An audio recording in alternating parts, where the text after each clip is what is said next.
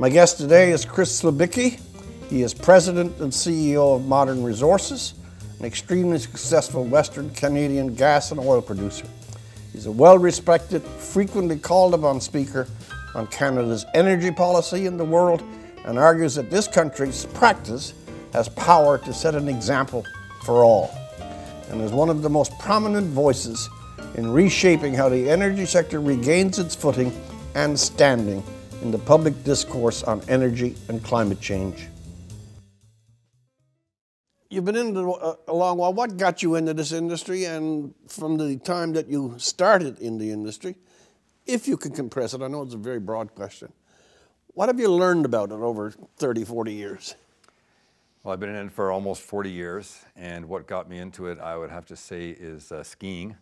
I graduated from university and came out here to ski, got a job in the oil and gas business, and just loved Alberta. I grew up in Toronto, but I loved Alberta for the work hard, play hard attitude, and just the spirit of Alberta.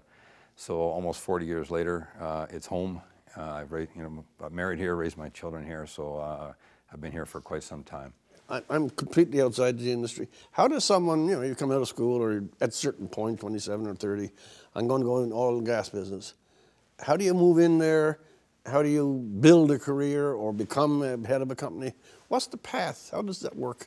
Well, at the time, Alberta was booming. It was 1981, so jobs were plentiful. They were not in Ontario, so I came out here. And I spent 9 years as an engineer, mostly in the field, oil and gas operations. Yep. And then with 3 colleagues, I started an investment bank, and I spent 17 years in investment banking. And we focused on energy transactions. So we started here in Calgary, but when we sold the company in 2005 to the Bank of Nova Scotia, we had offices in Singapore, Buenos Aires, Houston, Denver, London, England, and Calgary. And I would say we were the dominant firm in energy transactions in the world, a small Canadian firm from Calgary.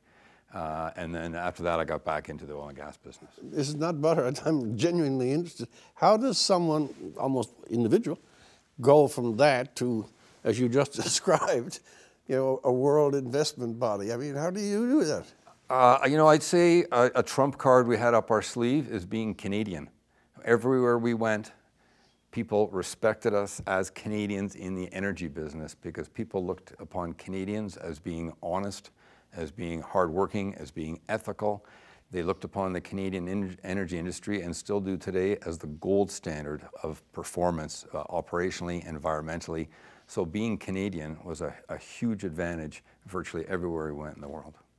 So you have no embarrassments about being in the oil industry? Not at all. Very proud of it. Now that brings up to a really, really big point. I think what you say is true, and I'm not agreeing just to agree. I think it is the most professional industry as it's managed in this country.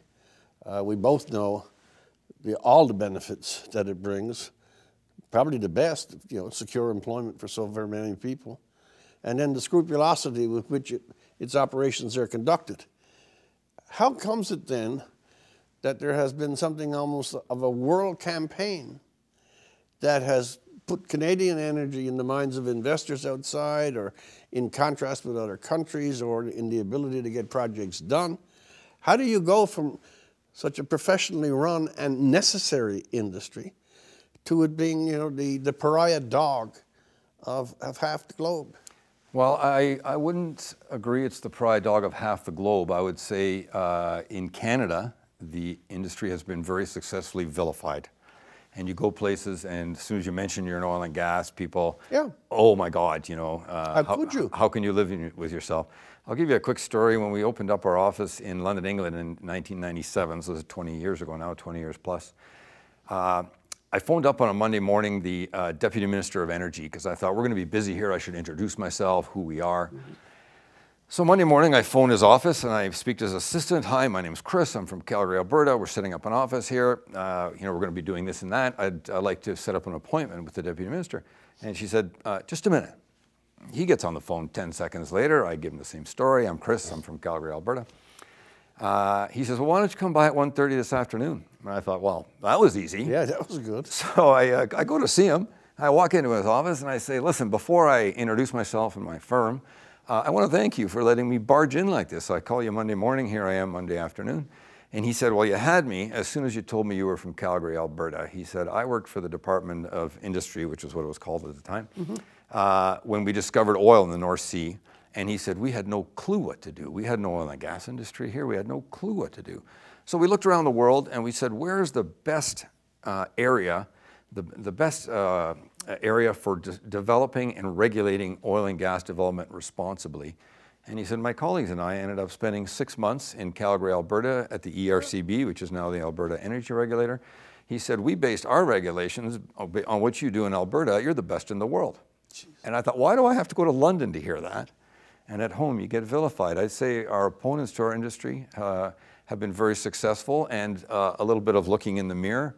I think the energy industry has done an extremely poor job of communicating. The energy industry has almost been complicit with its own opponents in, I'll say it or explain it this way. Either they don't respond at all, which is a kind of cowardly way of agreeing with something you know is wrong. Secondly, they do know the value of their own industry. And I'm not talking about profits for high executives. Running a country requires energy. But they seem unwilling in the current climate over the last 10 years to state the case for the industry. And thirdly, the politicians, provincial and federal, Liberal and Tory, when this barrage, I call it propaganda because that's what it is, especially about a singular industry in a singular province. When this barrage came on, there was no support from the legitimate authorities of the state that was being served by the industry.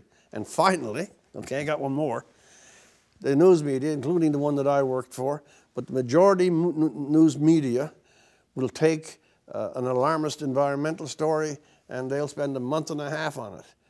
And they will not scrutinize any press releases that come from any radical environmental. Oh, we got 10 months before the Himalayas disappear. Yeah. That's fine. You guys put a decimal point in the wrong place and you'll have the fifth estate chasing you down for the next 6 years. Why do we crucify our own success?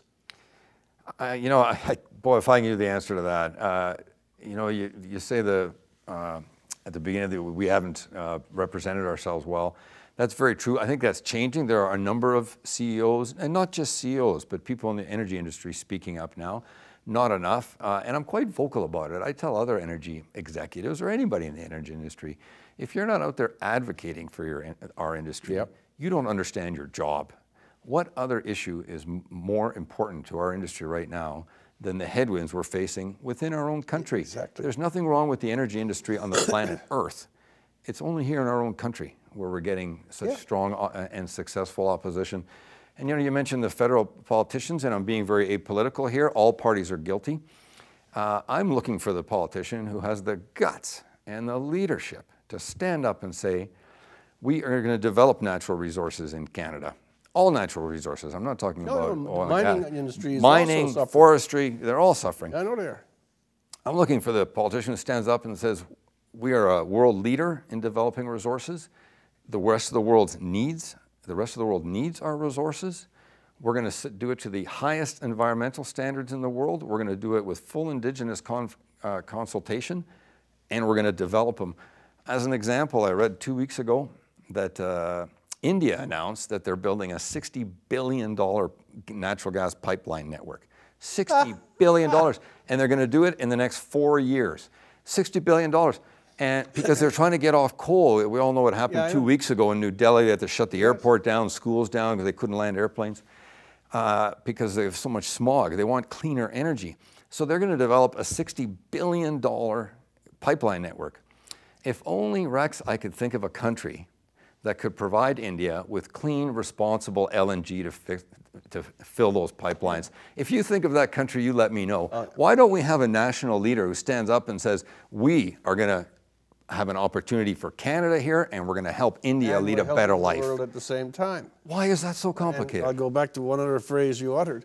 They're hoping, and it's probably a just ambition, that they're going to build it in 4 years.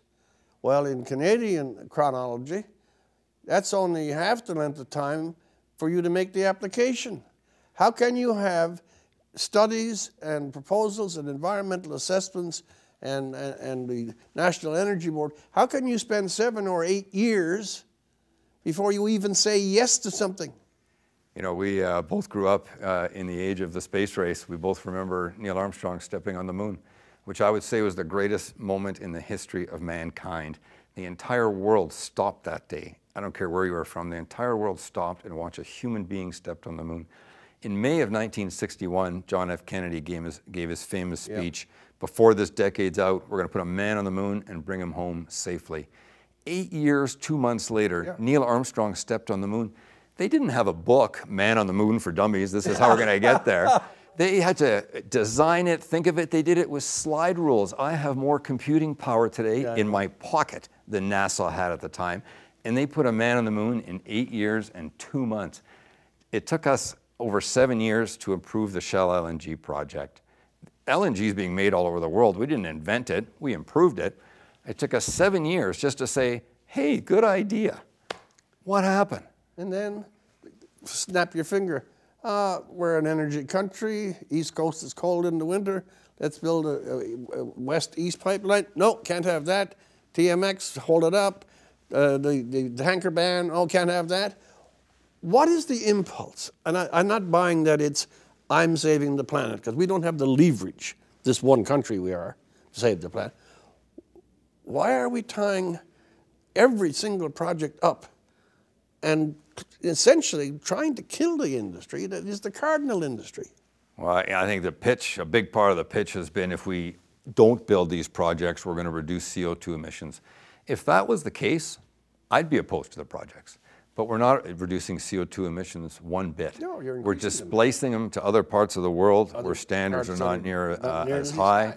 You know, already today, our oil energy in Eastern Canada is imported from other places which don't have nearly the standards we do. And they have no carbon tax. Why? Yeah, they have no carbon tax. Why do we find that acceptable? You know, why we put such an albatross around our own industry for the detriment of our country and for the detriment of other countries, I don't know. Go right back to another point. If you imagine a Canada not having some of these things.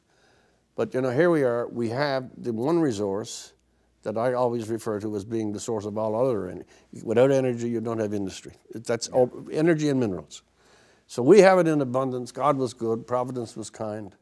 And we have a first-class standard of life. We have a very wonderful civic code, how we deal with each other and everything else.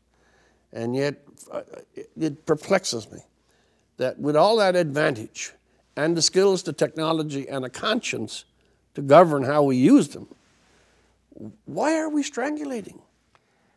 You know, I think it's the price of having such a high quality of life. We take it all for granted.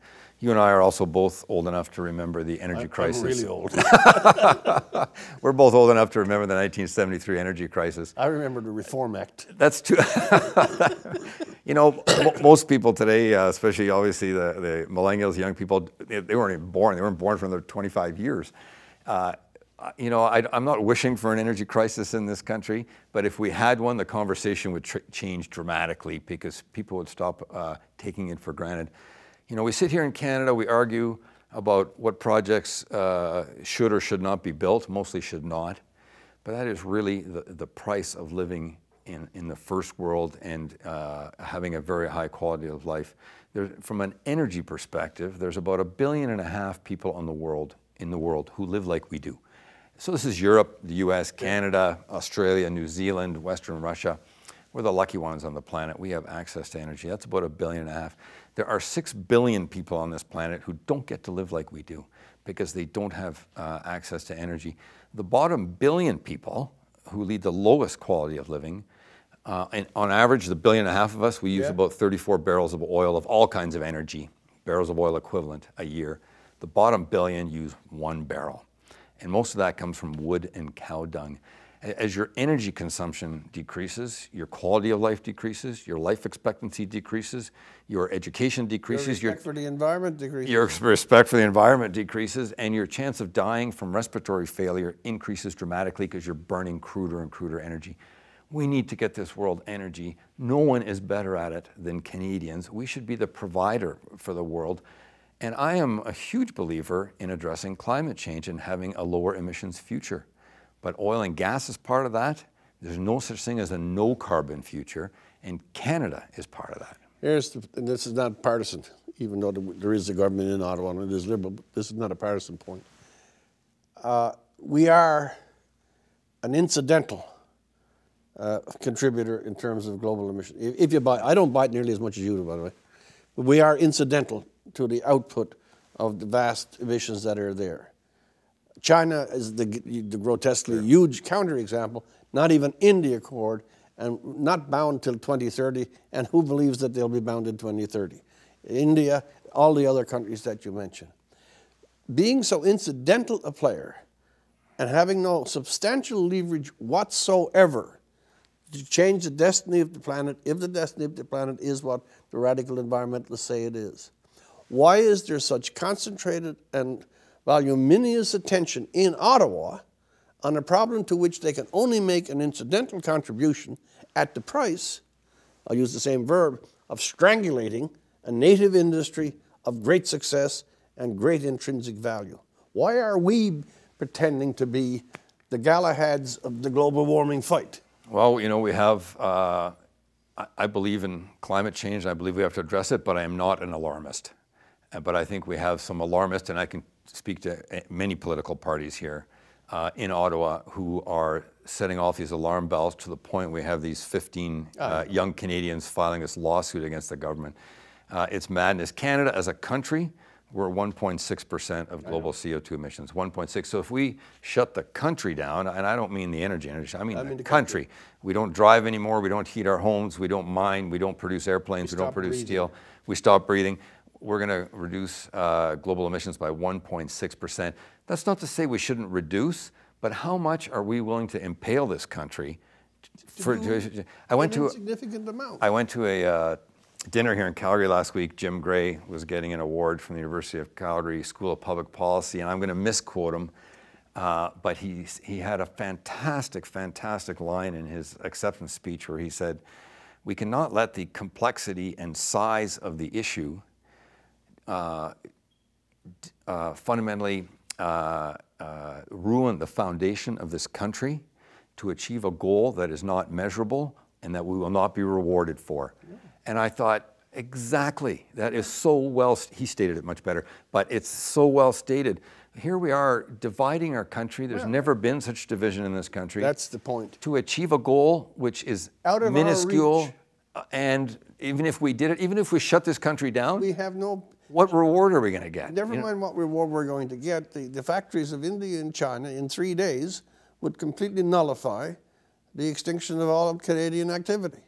Well, and it's ironic that the leader in emission reductions has been the United States, who are taking great grief because they're pulling out of Paris. Oh my God, they're responsible for that. They have no carbon tax? They have no carbon tax. They've actually led the world because they found gas in abundant, cheap quantities and displaced coal. What a good idea.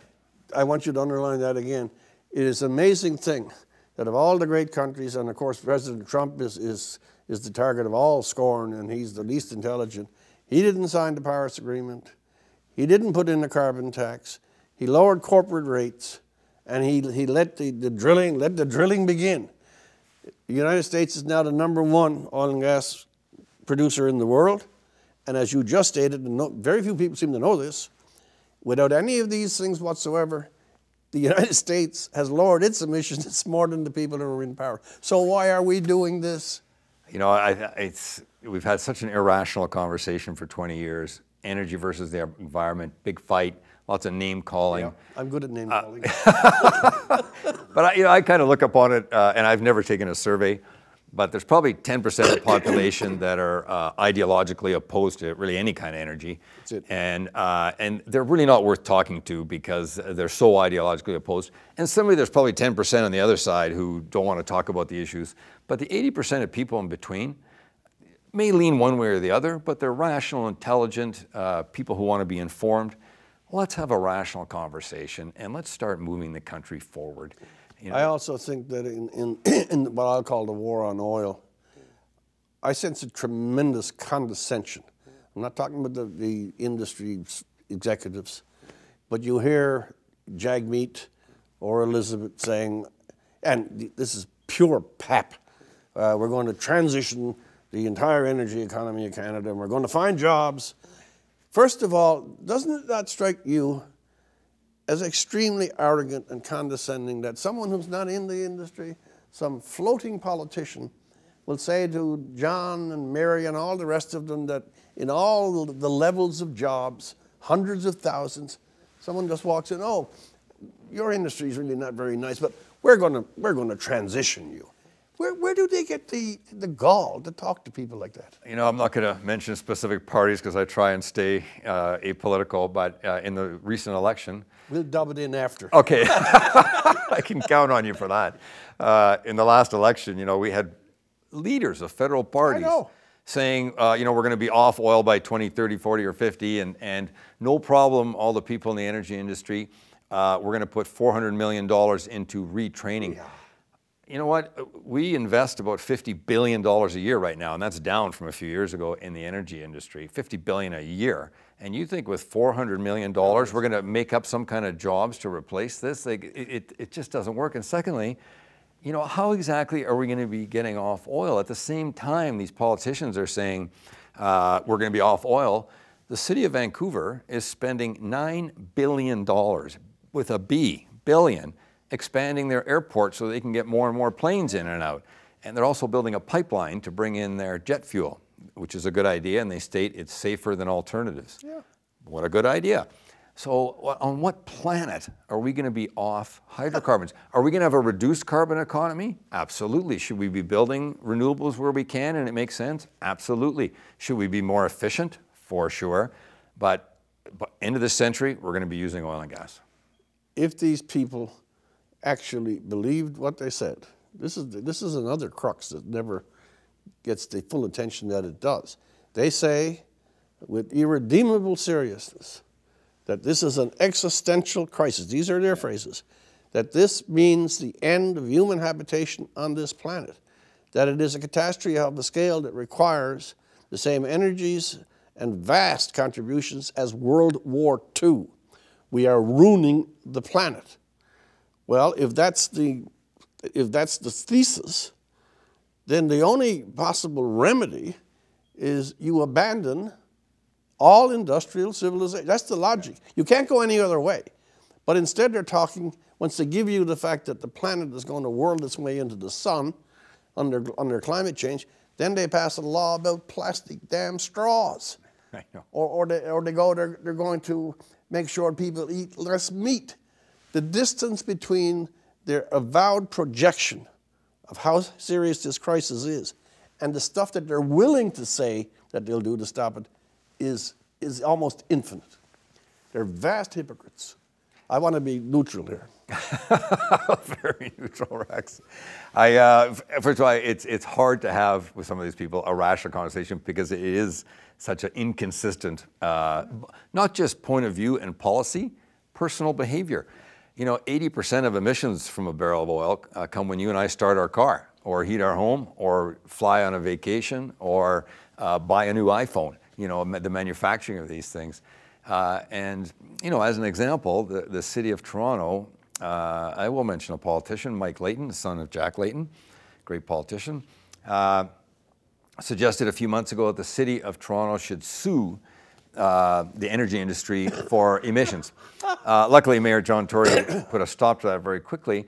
Now, first of all, I share Michael Layton's desire to reduce emissions, so we have that in common. But suing the energy industry doesn't reduce a single molecule, so I have a proposal for Mr. Layton. Let's reduce emissions in Toronto. 80% of the emissions come from our cars and other uses, heating our homes, like I say, when we actually burn it, flying on a plane. Why don't we, on the weekends in Toronto, shut down the Gardiner, the 427, the 401, the 407, and the Parkway? No more driving on weekends. Yeah. We're going to reduce emissions. That's a real response. That's a real response. We are reducing emissions. You can measure that. Well, now I can't go to Muskoka to my cottage. I can't go to Blue Mountain skiing. I can't go have dinner with my mom on Sunday night. It's not that attractive. I would suggest Mr. Layton's re-election chances wouldn't be very good. They will never, that's the point I was making earlier, that they conjure up this apocalyptic scenario, and if they believe their own words, we have to at least reduce the industrial economies of the first world by at least 50% immediately. We have to abandon the standard of living, and if you have to, because it's existential, that's what has to happen. But no, it's under the umbrella of an alarmist rhetoric that I think hostility to the idea of modernity, of oil and gas, a kind of masochistic distaste for the society that allows you to function even as protesters. Well, you know, it's when I do speak, and I do a lot of speaking regarding energy, that's one of my messages. Let's just calm down. Let's just put this alarmist rhetoric aside for a sec. There is a problem, I believe that. I believe we have to address it. You know, I used the example of India before. If we want to do something material, let's ship LNG to India. That will be a measurable reduction in global CO2 emissions. That will benefit India, and of course it's not altruistic, it's got a huge benefit to Canada. So why aren't we looking at this and saying, yes, this is a problem, we need to address it large scale, shutting Canada down is not measurable, that's measurable, let's get on it. No one's better at this than we are, let's get on it. But there's such a opposition, the regulatory process is so unmanageable that nothing's happening. And also they've constructed the frame within which this discussion takes place. They have so dominated the communication aspect of this thing, your remarks about the CEOs.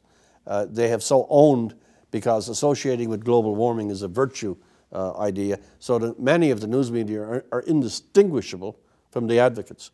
I'm rambling, it is the lowest form of journalism when you say, okay, it's a good cause, so I'm going to just support that.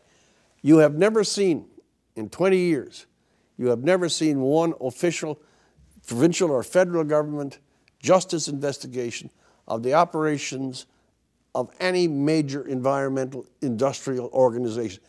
Do you examine their claims? Do you test their truth? If they make a statement about an industry, is that scrutinized before you take the press release? No. Not a chance. It doesn't happen. You know, I contacted a reporter, I won't mention names, from one of the national newspapers whom I know, and I don't speak to a lot of reporters, but I do speak to this one. And I asked him, I said, you know, you just wrote this article. You know, I've got some good news stories and some positive stories. Why don't you come write a story about what my little company, Modern Resources, is doing, because we've been real leaders in emission reduction. Why don't you write a story about that? And I'd welcome you, I'll show you around, I'll take it out to the field. I think you might find it quite interesting. Well, you would. And he said, Chris, good news doesn't really sell. Yeah. And that was the end of that. No, that's also a lie. They want the moral halo, the news reporters and the news managers. We're on side with the fight against global warming. Much like, by the way, when the military were most engaged in Afghanistan, the president, we love our military, we'll go rid of it. They want the association with, inverted commas, what the right people think is this great and wonderful cause. What news media organization with any sense of integrity or adult thinking would be presenting the idea of this 16-year-old from Sweden as a voice that, apart from a kind of public interest notice of her, but Greta says, this is nonsense. I suggested that some oil executive should find an 8-year-old boy and send him out. You wouldn't get it, you know, Greta would get it, but young George wouldn't be covered. Well, you know, I found it a real low point. Was it 2 weeks ago that I think it was 15 young Canadians filed suits against the federal government. I can't remember the exact wording, but for lack of action on climate change, that their future has been destroyed because of this. And again, we come from the Kennedy era in the United States, and I point to Kennedy because he was a great speaker and had many great speakers. And I think of his line about, ask not what your country can do for you, ask what you can do for your country. So that was 1961. Mm-hmm. Fast forward almost 60 years till today. There's a new mantra. Ask not what your country has done for you, ask what's wrong with your country and sue them. Yeah, well, it is. You know, I'm not terribly proud of that, and I don't fault these kids because they're clearly being guided. They're being supported by the David Suzuki Foundation. You know, they talk about social license in the energy industry. I think the David Suzuki Foundation just lost their social license, and if anybody is a supporter, I would ask them to reconsider. to guide these kids to sue their government because this country isn't perfect with all the benefits we have and the standard of living we have. Everything. Because it's not perfect. I have an alternative for those kids and every other kid in the country, and I'm very passionate about the next generation and what they can do, and I'm very optimistic.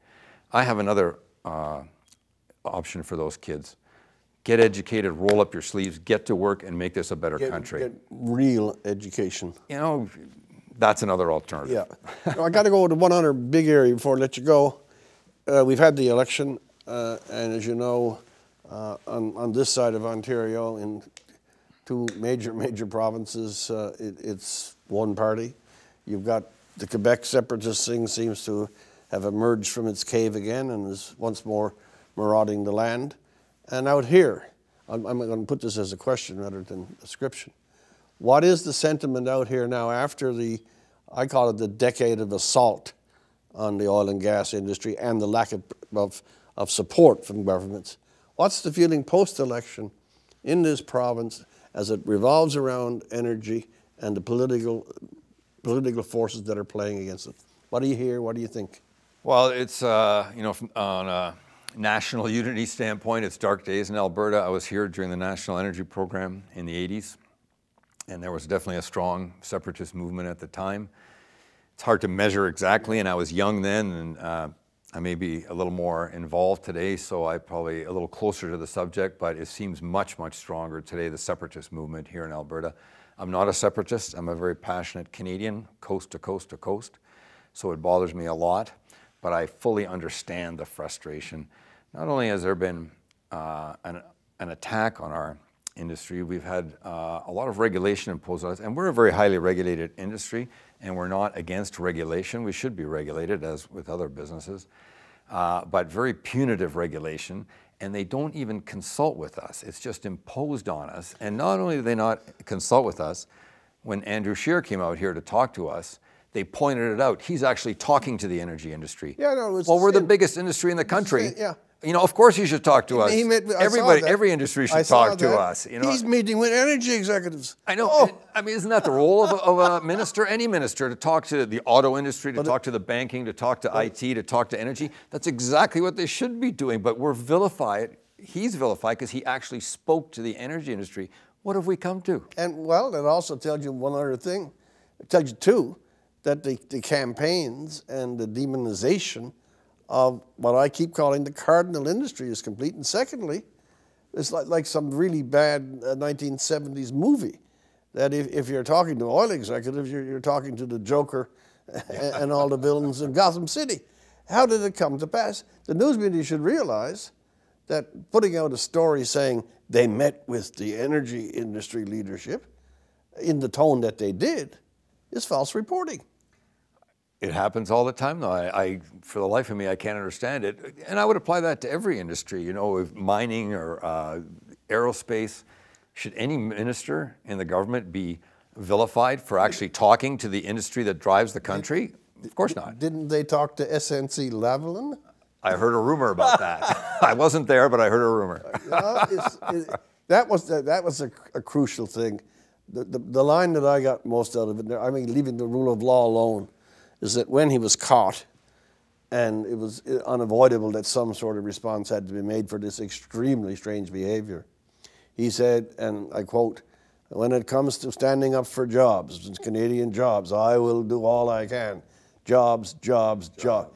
He could say that about a company that was under investigation, that had a spurious record, that dealt with dictatorships, that did all sorts of stuff, and ejected his own Minister of Justice, when you had hundreds of thousands of jobs out here, and even ever so recently in Canada, not a word. How can he live with himself that you could offer this as your rationalization, I have to save Canadian jobs, when the tenure through regulation and neglect has put a province on the brink of separation? If you think of a justification, let me know. I don't know how you could. You're not going to go for that one, are you? I'm not going to go for that one. I don't understand it either, though. But you know, we talked a few minutes ago about some of the national leaders in the elections saying we're getting off oil, but we're going to help Alberta with a $400 million job transition of $50 billion with 400. I don't know how that math works, but apparently that was the plan. But you know, if that plan comes to pass, the people that should be really worried are in Ontario, because think of the auto manufacturing and parts manufacturing business in Bombardier in Quebec. If we go off oil and gas, they're shut down. I mean, talk about a national crisis. The whole country's going to suffer. It's just madness. Let's have a rational conversation. This issue is a spaghetti of contradictions, but it has serious, serious consequences. People think that support for environmentalism is so good and it's nice to get our children involved in it, and respect for nature and respect for the world, that there are no negative outcomes. Well, if you stand back just a little bit, this obsession with Canada having to kind of be the Puritan of all Puritans on global warming has unleashed indirectly the separatism bugbear in Quebec. It has agitated Alberta and Saskatchewan to such a degree that it's not the radicals. It's the persons that you meet in a coffee shop or walking down the street or in a hotel lobby. I've spoken with several of them already last 3 or 4 days. And their point, by the way, they should be made, they don't want to separate. They say, you know, I don't know how it's come to this. I never thought I'd say it. But if we don't get a fair deal, we got to go. I thought Premier Kenney put it well. I saw him speak a couple of weeks ago, and he said, you know, Alberta wants to help the rest of the country with our by developing our energy, as we have for the past, you know, decades. If we can develop our energy, it's good for the whole country. We want to help the whole country, you know. And I thought, you know, very well stated. Very well stated. Last question to you. This is an easy one, really easy. If Fort McMurray was near London, Ontario, do you think we would be having trouble getting pipelines built? You know, no, I think it would be the fast answer, but I think it's really easy. It's really easy when you're sitting, not to pick at Ontario, but Vancouver, Halifax, Newfoundland, anywhere. Yeah. And when you're sitting there and Alberta's far away, it's really easy to vilify an industry or a company even, but it's much harder to vilify a person. And that's why I think executives in the oil and gas business have to start speaking out. We're people too. I care about this country as much as anybody else. I care about the environment as much as anybody else. My wife and I, we spend our holidays, we don't go on cruises, we don't go on golf junkets, we go cycling, we go canoeing, we go backpacking. That's what we like to do. We join Leonardo DiCaprio on his yacht. Yeah, exactly. I have yet to meet a reporter on any one of those trips, but you know, I care about the environment as much as any other Canadian. But that's why I think it's important to get people out there. It's really easy to vilify an industry. It's far away. They're bad. We're good. It's much more difficult when you put a person out there and realize they're just like you. And I think the only supplement to that, and I'll stop, it would be so good. I did a cross-country checkup. I took it up to Fort McMurray. And we met some of the executives, but I met 500 of the people who were actually the workers. And that's the one voice in all of this. I think if you could get some 50-year-old engineer or another guy out working the crane, or the woman who's in there doing the gas line or something, someone should assemble the people who are still remaining in that industry and have a conversation with them. How is this affecting you? You know, you've been under this opprobrium, and you've lost billions in capital, the few that have jobs left. Put that face out there. These are not world destroyers. They love the planet as much as Elizabeth May. I think, you know, people's view of the average oil worker is, you know, drill, baby, drill, who cares? You know, I love going out to the field. Our operations are just southwest of Grand Prairie. I love going out to the field and meeting our operators and the rig crews. They care. They live there. You think they're going to destroy it? They live there. And I go out there and they tell me, "Oh, Chris, look what we've done here. You know, we've done this, and you know, we've reduced emissions here, and we've saved $100 here. Isn't this great stuff?" And they're so proud and enthusiastic of what they do. I'd love to get some of those people in to talk to Elizabeth May or other leaders, and just talk to these people. Believe me, and what I would say too, they're actually doing something about it. They're not just talking. They're actually doing something about it. That's an extreme point. I have met, I really have, over the years here, a lot. And you know, it is, I put it this way, it just simply isn't fair. A man or a woman wants self-reliance, gets sufficient education, or if it's just labor, but is honest enough to put the labor to work, doesn't have to depend on largesse from a government, feels the integrity that he's maintaining his or her family, and then when his honest labor, honest week, you look at it and he reads the newspaper, you're the savages of the planet, you hate Mother Earth, you're going to kill Gaia. And a lot of these people in these industries, either in Canada or abroad across the world, the hardest workers, and they feel like they're villains. I tell these people who are flying all over the place spreading this word, it's really easy to be an environmentalist when you're telling other people what to do.